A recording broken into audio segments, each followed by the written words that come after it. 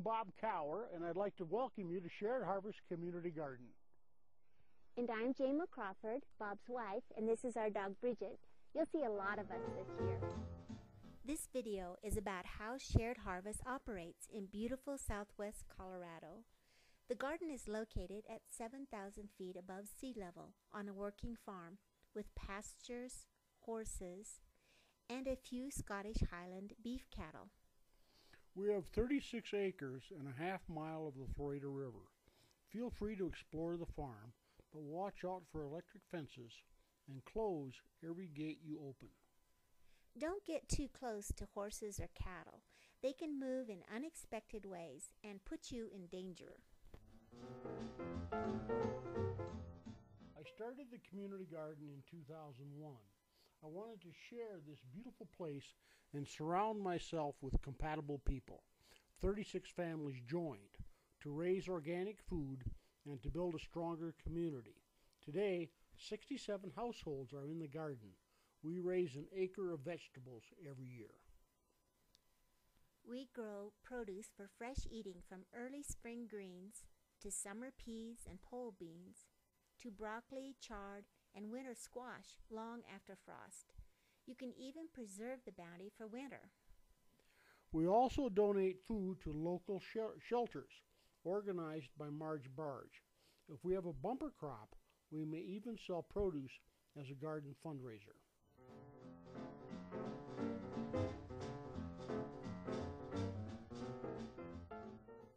Most community gardens rent out small plots of about 50 square feet, one plot per household. But our garden is different. We cultivate about 300 square feet per household, and we work in teams. In fact, we're organized a lot like a summer softball league. Each team has 6 to 9 people. The number of people on a team depends on the crop type as well as the number of rows assigned. Your team will have 2 or 3 rows, and you will raise a small variety of crops. But you get to harvest a large variety of crops raised by other teams everywhere in the garden. Each team has a skilled team leader dedicated to a good harvest. And just like a softball coach, he or she needs your good effort all season long.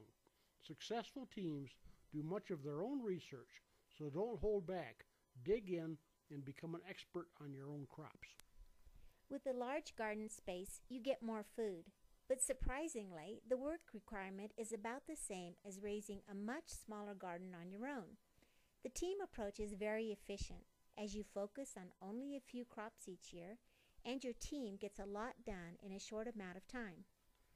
You are required to work at least 2 hours each week from April 15th to November 15th, and even more hours during spring planting and in late fall when we put the garden to bed. If you miss a week or two for a vacation, no problem. Make up your hours before you leave or after you return. Also, avoid absences during your crop's peak planting period.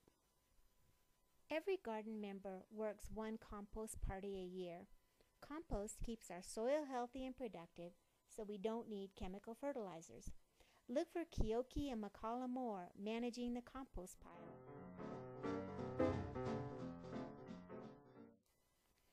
We use 3 important communication tools. First, we communicate with experts. Leaders consult with our master gardener, Faye Schrader, about cultivation methods and pest control. In turn, Faye consults with our county extension agent, Darren Parmenter, and published resources. Second, every week or so, we send out a long email message going row by row through the garden. Watch those messages for important announcements. Email is the main mode of communication within teams. A few teams exchange notes in the garden office too. Finally, mark your calendar for the 3rd Sunday of the month for our monthly work party and potluck. We usually have a big crowd, lots of fun, and get much accomplished. The food is incredible. Potlucks are a great way to get acquainted and share ideas. Bring a dish to share, a beverage, and a dinner plate. We supply the rest. By the way, beer and wine are allowed. Keep a close eye on children and pets. We love children in the garden, so be sure to bring your kids. But protect them from farm hazards. These include cars, electric fences, the pond, livestock, motorized equipment, and even barn cats. Barn cats aren't as friendly as house cats and can deliver a bad scratch or bite. Kids want to climb on the hay, but the stacks are very unstable and could topple and cause injury. Besides, restacking the hay is bad work, and if a bale breaks, it won't keep and must be replaced. Sorry kids, no climbing on the hay. Show children how to move about the garden using the paths and bridges and to respect the plants. We don't walk on the beds even if they aren't planted to prevent soil compaction. Kids can pick as many strawberries as they want, but for all the other crops, children should only harvest at their parents' side. Before your children begin to play, inspect the barn and play areas for off-limits or dangerous items and explain the boundaries. Also, be sure to pick up before you leave. Remember, you are always responsible for your children's safety and behavior. Dogs are welcome to the farm as long as they play well with others. If not, leave Fido home. Dogs are not allowed inside the garden. With training, they soon learn to stay behind when you go through the garden gate. You are always welcome to bring guests to the garden.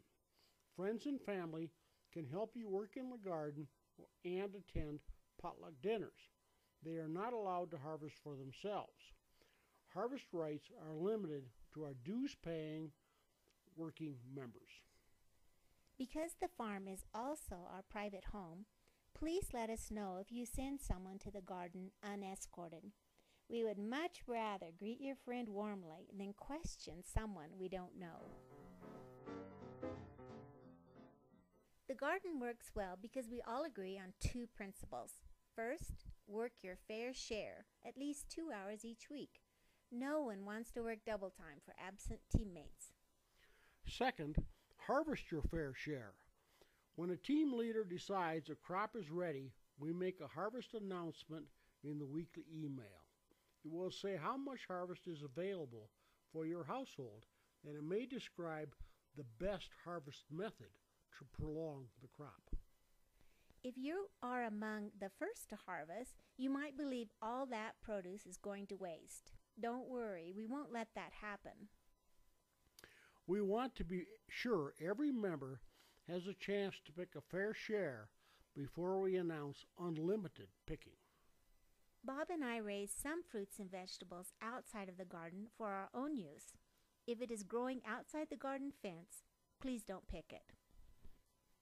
On a similar note, don't pick garden produce to give away or sell to others. If you're tempted to give away produce, remember, another garden member who paid for it and worked for it will want it first. If you're unsure about another person's picking habits, try to give them the benefit of the doubt.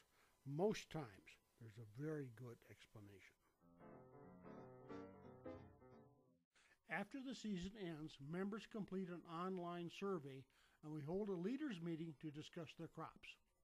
In January, we use this information to select new seeds, draw a garden map, and put together new teams. Your dues are payable March 1st. If we don't receive your dues, we may open your spot to someone from the waiting list.